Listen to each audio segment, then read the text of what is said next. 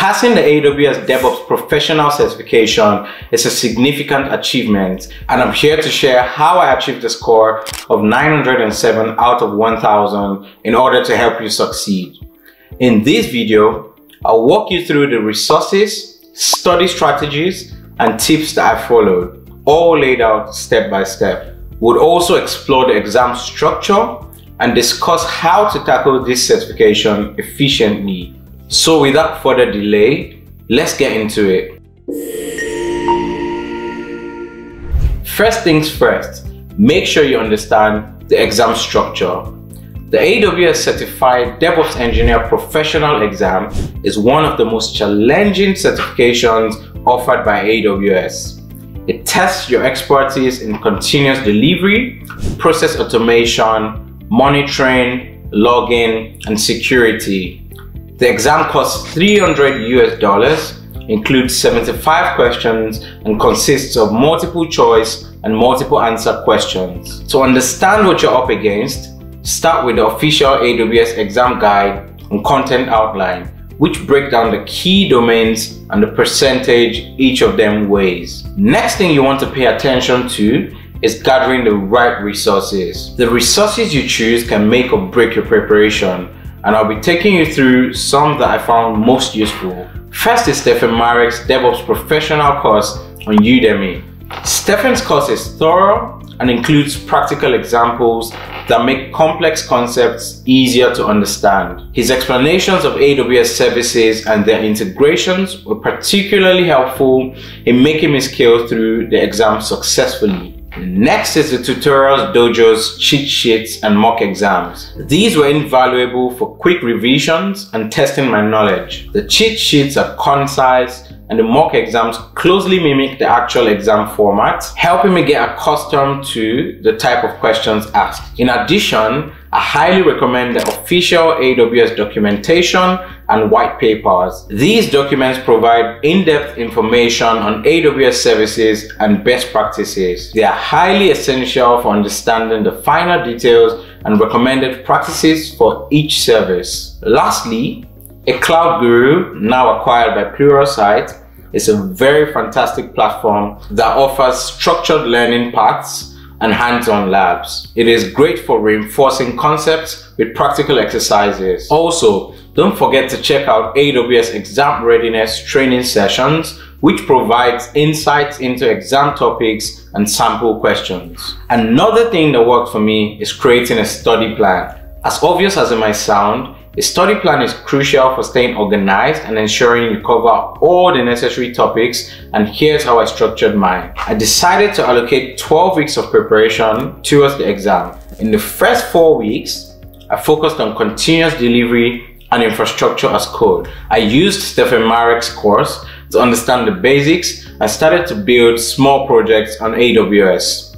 For the next 4 weeks, I moved on to monitoring and logging, and security and governance.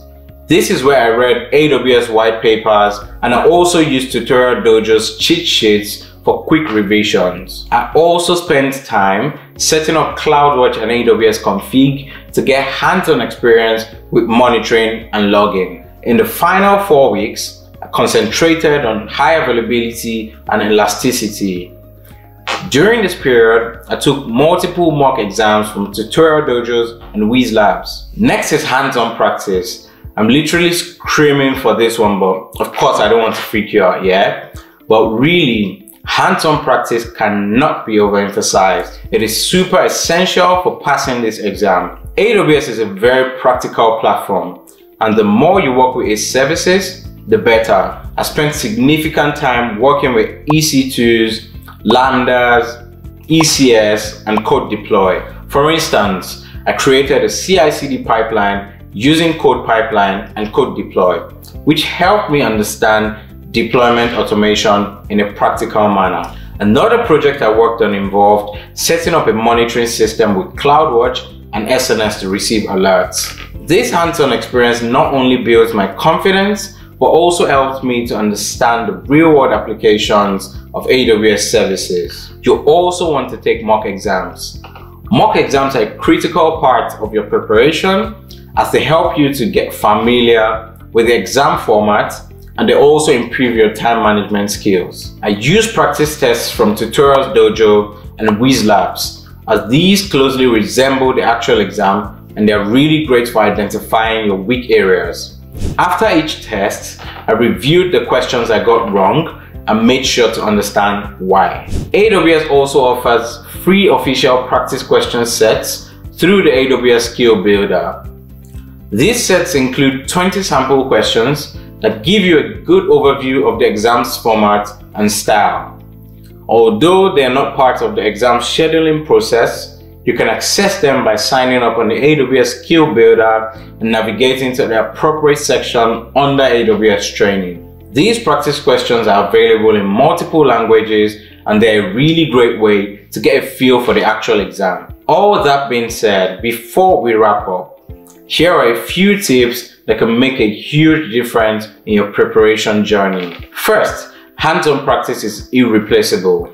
Use the AWS free tier to gain as much practical experience as possible. This will help you understand how services interact in real-world scenarios. Time management is very crucial, so stick to your study schedule and allocate specific times for each section of your study material. Consistency is key, so try to study a little every day instead of cramming at the last minute. Also make sure to join online forums and communities. Engaging with others can provide new insights and keep you motivated. You can learn a lot from the experiences and advice of those who have already taken the exam. Do well to make full use of all available resources.